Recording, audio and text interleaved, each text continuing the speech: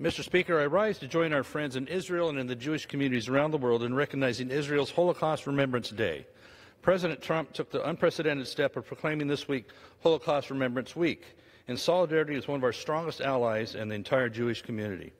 With the recent rise in anti-Semitic rhetoric amongst some, even in this House, it's important that we remember just how horrific and dangerous these ideas truly are. More than 6 million Jewish people died at the hands of the Nazis during the Holocaust. Those who survived will never be able to escape the horrors of their experience. They emerged into a world that has changed them forever. But the world has changed since then, too. No longer is that sort of hatred and bigotry to be accepted.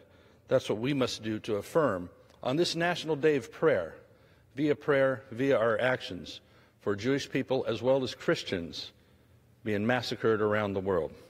I thank the President for once again reaffirming America's commitment to supporting Israel and the Jewish people. This week, today, and always, we are with you.